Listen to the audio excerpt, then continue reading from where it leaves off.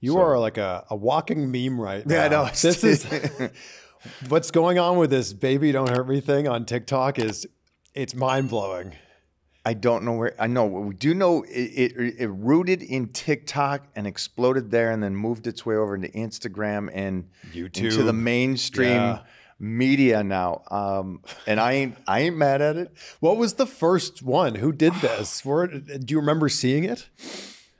Man, my team probably does. I remember just seeing a few of them because we did these great photo shoots or for a clothing company that I love, Father and Son, right here.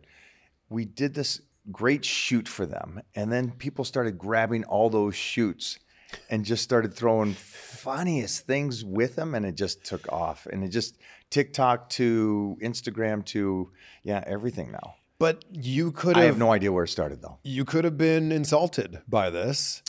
Instead, you leaned into this. You're making your own memes, and you have the T-shirt that says "Baby, don't hurt me." Yeah, we got shirts, we got everything. It's one of those things you can't take yourself so serious. But I mean, You're so good at that. I've been alive long enough to know when things are so awesome, they could turn a corner and you could be ground zero. And same thing, you could be on ground zero thinking you're going to get nothing. And the next day you get a call and boom, you're on top of the world again. So it's just mostly at this stage, I can poke fun at myself. I think society thinks, because you get haters with social media, which is great.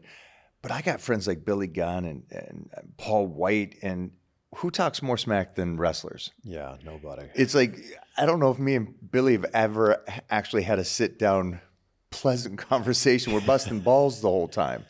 So it's that crew that you keep tight that keeps you down to earth, that no matter how much fame or money you get, you just stay cool, stay calm, and enjoy it. There's something about gym culture and just being in there with other people who are like-minded, that are both, everybody's chasing after the same thing. It's hard to not be in a great mindset when you're in there. That's the truth. And that's like you were saying, and congratulations.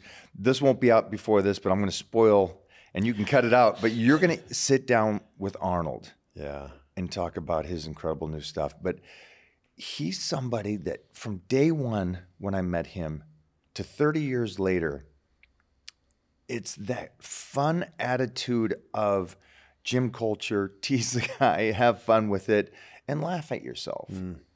And it's cool to see, because I'm an old man, but life is about, I guess they say a great quote would be, die as young as late as possible. And I love that. It's like, stay that kid, keep that enjoyment of life alive as long as you possibly can and enjoy life.